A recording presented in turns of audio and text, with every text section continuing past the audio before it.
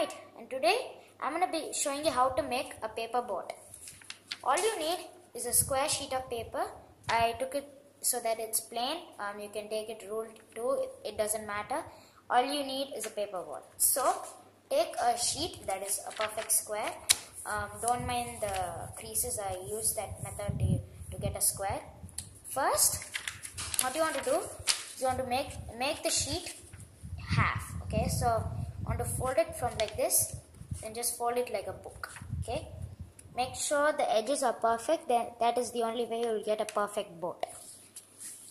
So here we go, there's that, and you want to, and so now you're going to get a book sort of thing. Okay, now you want to make this and turn it to half. Okay, do that just like so.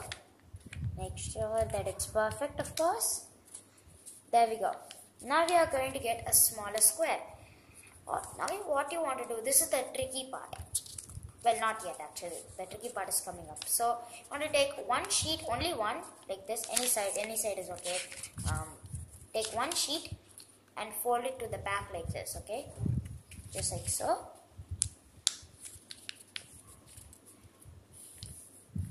There. And then take all the rest of the sheets. You are going to see 1, 2, 3 sheets, take them back. So when you are done with that, you are going to get a triangle shape.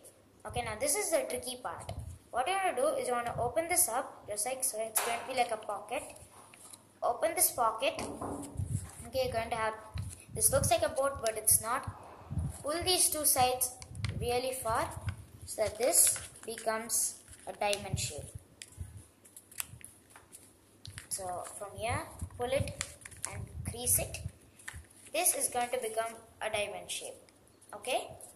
Now it's going to be just like a flower. Okay. You just have to take these two parts and pull it out.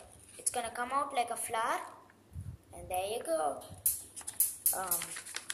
Just crease it up a little bit, or else the boat is not going to look like a boat. Crease it up, crease it up, crease it up. What I like to do mostly is take it, get the board, just push it in just like so, like that. And then there's your boat. Here is how you make a boat. Now this does not stand, but the only way you can make it stand is there's a pocket down here, right? Put a hole or a hand into the hole right there, and it's gonna stand just like that. And this does float, but do not soak it in the water or else it's going to go down. So that's about it for this video. This is how to make a paper boat. This is a very simple paper boat. So yeah, hope you enjoyed this video. If you did, please be sure to leave a like and subscribe. See you later. Bye.